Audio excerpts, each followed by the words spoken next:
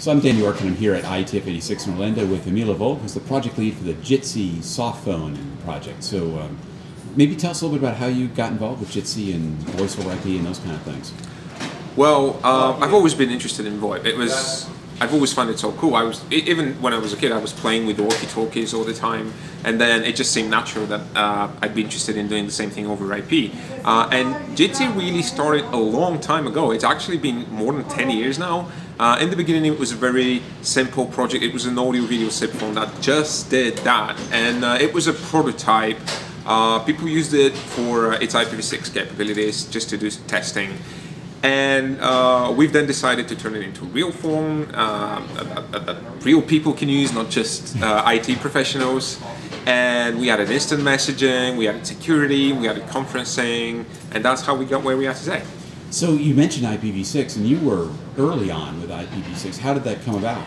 We were. Actually, one of the reasons that Jitsi was born, it was called SIP Communicator back then, was IPv6. I was at the University of Strasbourg back then doing my master's degree, and there was that network research team which was working on IPv6 a lot, and they were basically doing a whole bunch of projects. Hey, let's do that thing over IPv6 and that other thing, so a bunch of other they were adding IPv6 support to a number of other projects, and then they said, can we just add IPv6 support to some SIP stack? And we did. We did that with the NIS SIP. Today it's JSIP stack. We added IPv6, and then when we did that, I was thinking, can we let's do an example how you can use that stack to build a phone. So we added an examples directory in the stack, and that's where SIP Communicator was born. And it kept growing and growing, and at some point it became 2 times bigger than the stack. And the people from JSIP, who are great friends, they said, don't you want to move that project somewhere else, because it's beginning to take too much space. That's when we moved it in a too much space in the examples directory. Yeah, exactly. The examples directory was like 2 times bigger than the actual project, and that's where SIP Communicator was born. And again, people were using it a lot for its IPv6 capabilities. If you wanted to test IPv6, there weren't many ways to do it, and Jitsi SIP Communicator was one of them. Interesting. Now, when you added IPv6 support to it, I mean, was there anything? Well, I guess it came out of the IPv6 stack, right? Yeah. So it was born. It was native IPv6. It was born with IPv6. Yeah. Oh, interesting. So you're the opposite case. Some people are looking at how do they add IPv6 support to the applications, but you were already there. Exactly. Yeah. I mean, that was a focus from the start. Well, we've broken IPv6 several times throughout the history of the project, obviously, but it's never been that hard to fix it, and that's why we keep having it. And one of the continuing efforts is to make it as transparent as possible. And one of the tricky parts is always knowing whether you pick IPv6 or IPv4. Yeah, I was going to ask you about that. So how do you? I mean, we've got happy eyeballs in browsers and things. How do you deal with that? Well, we have a bunch of different heuristics. First of all, whenever you use ICE, the Interactive Connectivity Establishment Protocol, obviously you have not a problem, because just you try whatever you have, and if IPv6 works, then you go with that. If not, then we try to see what we are using for our signaling connection. If we're connected to our SIP server with IPv6, this is what we're going to offer by default to anyone who we are talking to. And if not, we try to see what if we are called by someone, if they use IPv6, we use IPv6, and if we are not sure, we use IPv4 so far. Obviously, the best thing would be to just have ICE everywhere and try whatever we can, and in that case, IPv6 would be the preferred choice every time. Interesting. Now, to move to another topic, about a year ago, you folks added DNSSEC support. I know you were doing some stuff with the NLNet Foundation and stuff. So, what did talk a little bit about what DNSSEC adds to the VoIP connections? Yeah, indeed we did, and I'd like to start by expressing our gratitude to the NLNet Foundation for funding the project, to Ingo Bauersachs, and the university he's at for actually working in it and integrating it with Jitsi. That was a substantial effort. So thanks Ingo, thanks NLNet.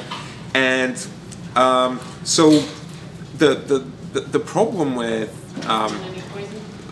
DNS in general is that you never really know who you are connecting who you're connecting to. Basically, when you connect to a SIP server, you don't really know if this is the exact SIP server that you want it to connect to. And the only way to go about resolving that issue without DNSSEC is just making sure that every SIP server in an infrastructure is going to have a certificate that asserts it as the right SIP server for the domain that you wanted to connect to in the first place.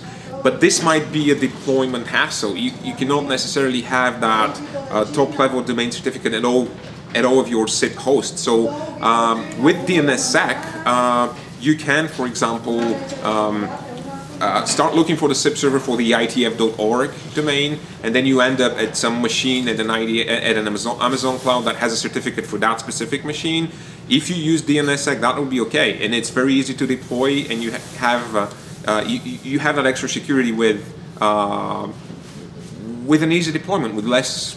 It actually reduces your deployment effort. That's if I have to summarize it, that's I think will be the biggest advantage. Really, yeah, right. Because you've got the you know from the DNSSEC, from the records that are in DNS, that this is in fact the correct place. Exactly, because when you, let's say that when I configure my client, I just say I want to connect to my ITF.org SIP server, and when I start doing that, because of load balancing, because of reliability, people would maybe forward me through a bunch of different records. I would start by asking for the NAPTR records, I would then ask for SRV records, I would then ask for Quad A or A records, and every time I may be forwarded to different domains, to different machines, to a bunch to clusters, and so I have followed a path from the NAPTR through the SRV to the Quad A, and every time I have been asking someone where do I go next, where do I go next, and if I don't trust that path, then I have a problem, because I end up at a machine that accepts my username and password, but I